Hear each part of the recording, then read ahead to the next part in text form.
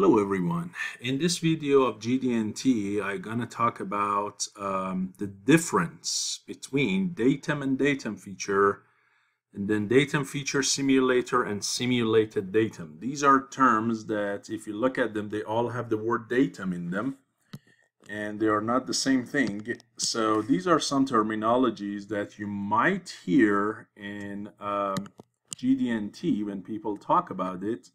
And I wanted to clarify the differences between them, so basically GD&T language a little bit better. So what is datum? What is datum feature? If you look at my previous video, you know that datum is a perfect theoretical reference, okay?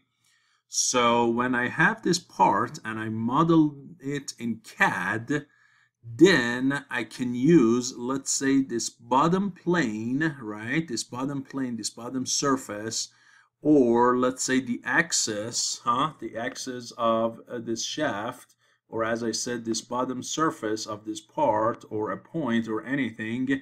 Those perfect theoretical things in CAD, I call them a datum. So a datum in general can be a point, an axis, or a plane, which is perfect.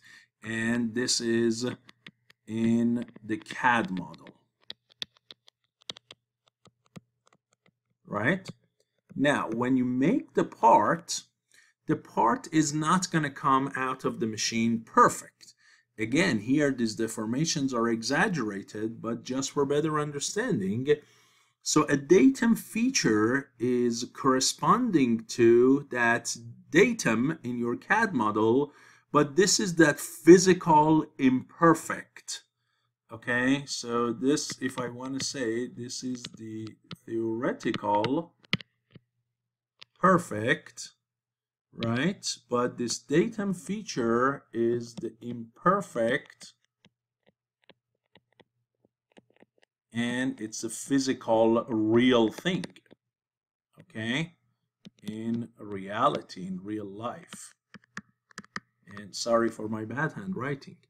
So this datum feature is that. So here now I cannot really have this axis in real life, right? This axis is something that is just in theory.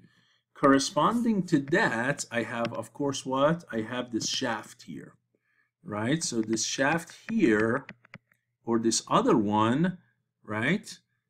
They basically represent that axis, okay? So I can have a what? I can have a pin or a shaft for which axis is the datum, but that pin or shaft itself is the what? Is the datum feature. Or this bottom surface of this physical part, now that it's made, and if you look at it, maybe it has what? This ups and downs. That is a what? That is the datum feature. Okay, so a surface in real physical part corresponds to the theoretical plane in the CAD model. Also, if you had a cylindrical hole similar to a pin or shaft, that is the feature, the datum feature corresponding to the datum axis. If you have a slot or a tap or a width, here we are talking about the center plane, right? So in the CAD model, you might here talk about a plane like this that is passing through what? Through the middle of this basically tap here, right? Or slot in this case, okay? But in reality, of course, I refer to what? I refer to basically this this slot here. So when I refer to the planes of this slot, right? When I refer to these two in green, I'm talking about what? Their middle plane as a datum. Okay, so these two planes are the physical datum feature, but this theoretical midplane is what? The corresponding datum. If I'm talking about a single point and a sphere, the sphere or half a sphere in this case is this cut here, Okay, this cut here is a half spherical cut, and again the corresponding datum is this theoretical center point there. So in general, as I wrote for you, if you shrink the dimension of a datum feature to 0, if you squeeze it to 0, it will be what? The datum that you can see. So if you shrink down the sphere, it will be a point. If you shrink down a surface to 0 thickness, it will be a plane. If you shrink down a pin or a shaft, it will be what? An axis, and so on. And if you shrink these two planes to come and merge to each other at the midplane, then that's the midplane. Okay, so this is datum versus datum feature. Now we have datum feature simulator and simulated datum. These two are for inspection. This is when we are doing what? We are doing inspection and measurements. Here we talk about these two. These two, this one is in the CAD, the second one is after manufacturing. Now this last two they are about when we are doing measurements for inspection. So how do we measure this part, and how we make sure that this part is made to the tolerance? Well, we typically put it on what? We put it on an inspection table, and then what? Then we try to take away the degrees of freedom of the part. So the part is fixed, so we establish a datum reference frame, as you have seen in my previous videos.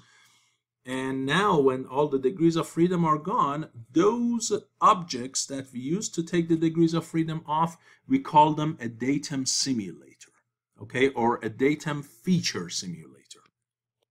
So a datum feature simulator in this case is what? Is this inspection table and these two angle plates, these guys, which you can see here like that.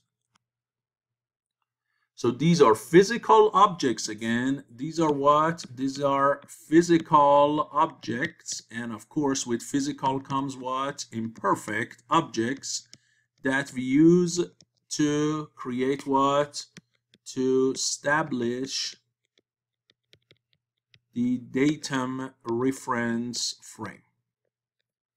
Okay?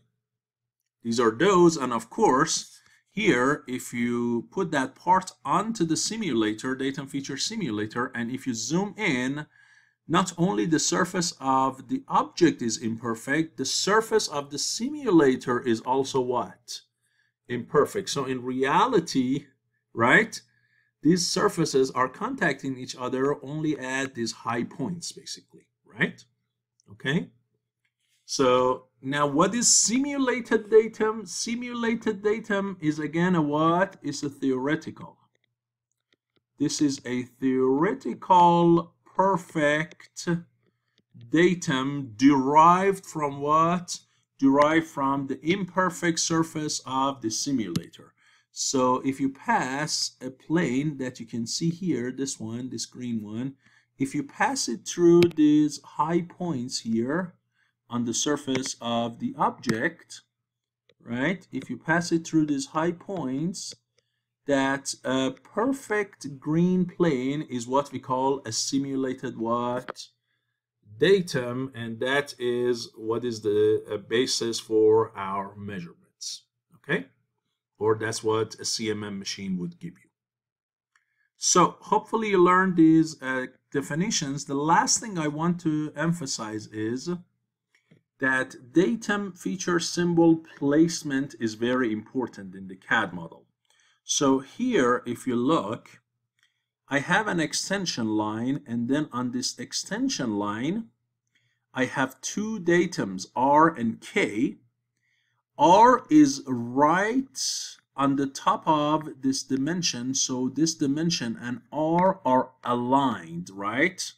You can see they are vertically aligned. That means R is referring to this dimension, or R is basically for a feature of size. And when it is a what? When it's a width like this, you're talking about what? You're talking about the midplane. So here, R is what? Is the center plane, is the width, the midplane of the width. Now this K, on the other hand, is not aligned with this dimension 25. So in this case, K is just a surface. Which surface? Of course, the surface that has the extension. So K is simply what?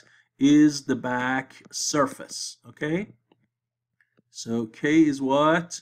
K is that surface because it's not aligned with the dimension. This R that is aligned with the dimension, that's the center plane. So note that the location of this datum on this extension line does matter. If it's right above the dimension or not right above the dimension, it's a different thing.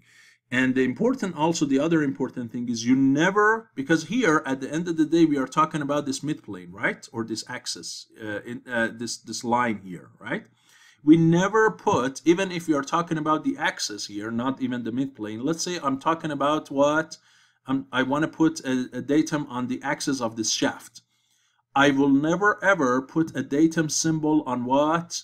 On this axis here. You never put the datum symbol on the axis. If you want to put it, you have to put it on what? You have to put it on that dimension corresponding to that shaft. So here, this A, right? This A should come right here. This is where A should go, not over there. And I just remembered one more thing from my GD&T class, that you see I use different letters for the datum. There are 3 letters in the English alphabet that you cannot use for a datum, and they are I, O, and what? Q. These 3 letters you would never use for a what? For a datum. Okay? You never use these 3 letters for a datum. Just wanted to let you know. So hopefully this video was useful to you, and I'll see you in the next lecture. Thank you.